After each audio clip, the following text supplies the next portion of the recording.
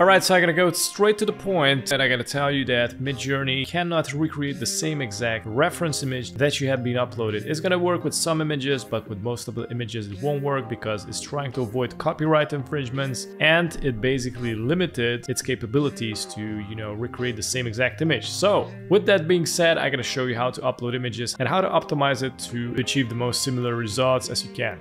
All you need to do is drag and drop the image into Discord, press enter, it's gonna upload the image, right click on the image and go down to copy link. Click on it, type in /imagine, press enter, and then Ctrl+V is gonna copy paste the link that you copied. I'm gonna add space. And here you can add what kind of styles you want to apply on the image. In my case, I'm gonna go with pop art. So I'm gonna type in pop art.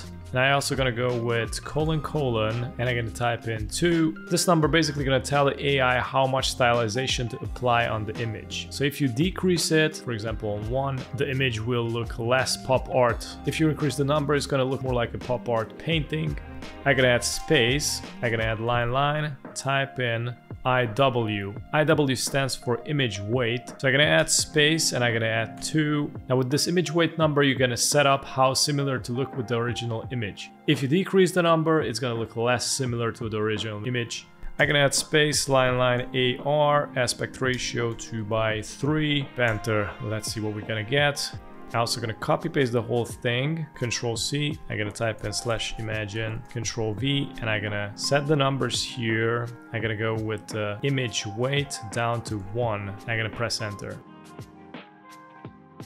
Okay, so let's see first the style 2 and image weight 2, and it's gonna bring up this typical face when you usually see Marilyn Monroe with this position in these pop art images. This is basically the default pose. And then we got like style 2, image weight 1, and here you can see it's gonna add more colors and it's gonna look like more painty a little bit. So take that in mind when you upload some of the models, they're gonna look more similar than the others. Others won't look that similar, so you need to figure out the right balance. And this is how you upload the reference images in Midjourney 5. Thanks for watching and have a good one.